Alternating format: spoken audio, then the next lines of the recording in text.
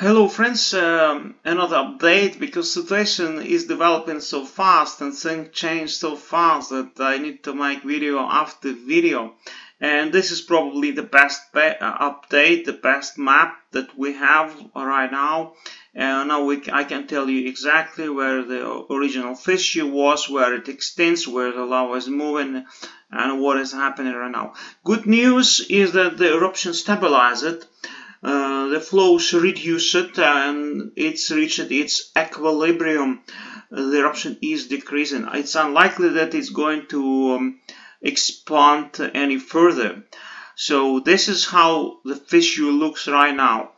You see, it started right next to Stóra-Skógfell Mt to the east of it. This is the original, this red line here in the middle is the original fissure when it started close to 11 o'clock in the evening, and later on it expanded further north, much further north than we earlier thought. You see, it's going behind Stóra-Skógfell Mt into the east, pretty close to Hagafell. This here, this stable volcano to the east is Hagafell volcano that we had volcanic eruptions in this area 2021-23. In fact, Grindavík cone is not that far, it's just across here to the right. So it's like 3-4 kilometers from Grindavík, actually, not that far. And lava is expanding towards Hagafell here to the east and also to the west and to the north. And the current fissure extends from just behind Stóra-Skógfell to the north and is going all the way here close to Hagafell to the south. This is Grindavík greenhouse here north of Grindavík. So actually, situation for Grindavík is better than previously thought. The fissure is further north than it was first reported. There was first reports from the volcano where the eruption started at Hagafell Mountain. That's nobody knew exactly if it's south or north of it. Hagafell was very close to Grindavík, and it was a consent, but it appeared that it actually started much further north. Actually, you see next to Sundhnúkur, and then the fissures expanded more to the north than to the south. It's also expanded close to the south, and there is of course a chance that it might expand here between Hagafell and Reykjanes Mountain here in this valley. And if lava goes this way, which is very likely lava might go this way, it does not really, it probably will go to the east of the Grindavík to the ocean, but it's a huge amount of lava, and it's several times more lava than in previous eruptions, and much more gases and pollution.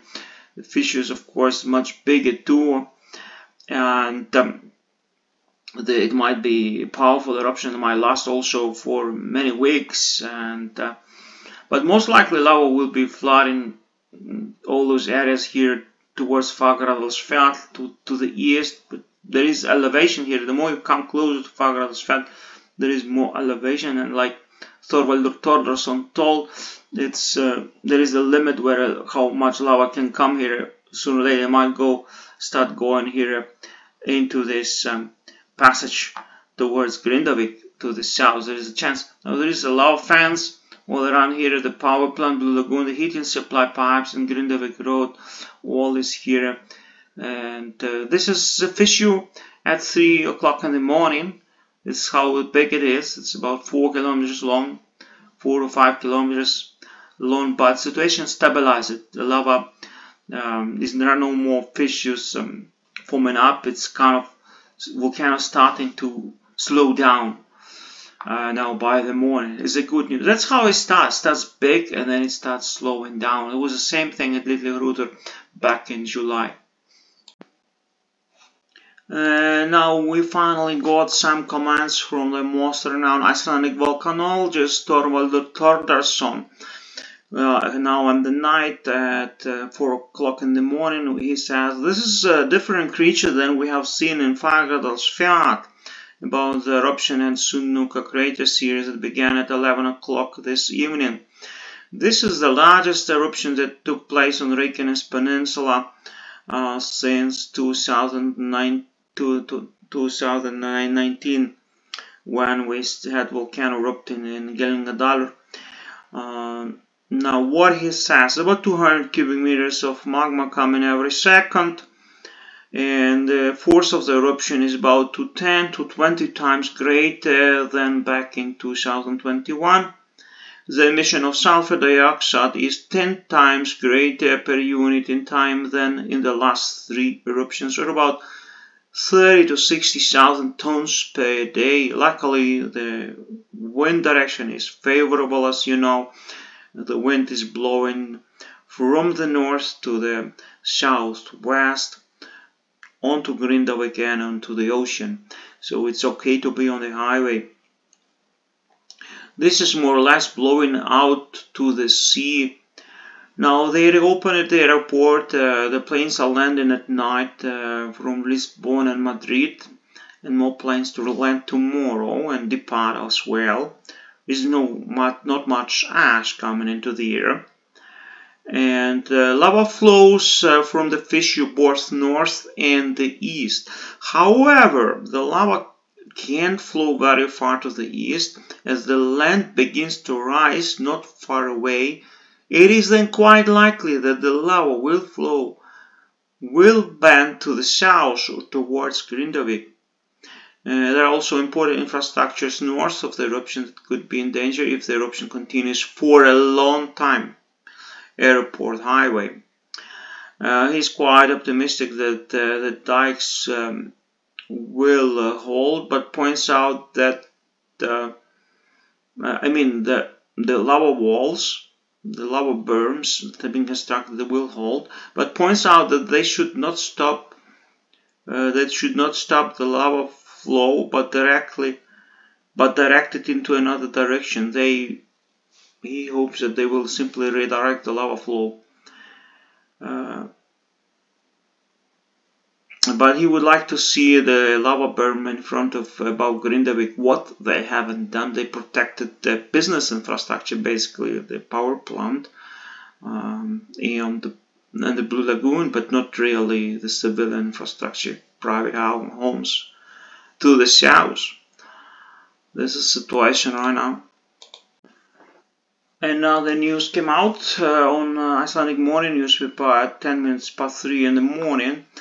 10 times more pollution. The lava could travel kilometers per hour. The emission of sulfur dioxide from the new volcanic eruption on Reykjanes Peninsula is about 10 times more than in previous volcanic eruptions back in 2021, summer 23. The crack is about 4 kilometers, now they say is about 4 kilometers, and runs from the northern slopes of Hagafell. In fact, now it's from Sundhnúkur crater to the north of Stóra-Skógfell and further northeast. So it's actually further north than every report says from the beginning. Then eruption moves further north and north. So now lava travels about 1 kilometer per hour. And it is estimated that the volcano is emitting about 30 to 60,000 tons of sulfur dioxide poisonous gas per day. So,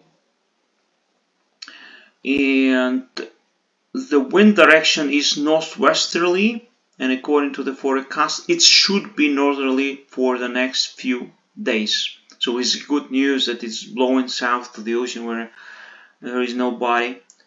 The wind should keep, therefore, most of the gas pollution away from the build-up bubbles. It's a good news. Anyway, we will keep you updated on what is going on.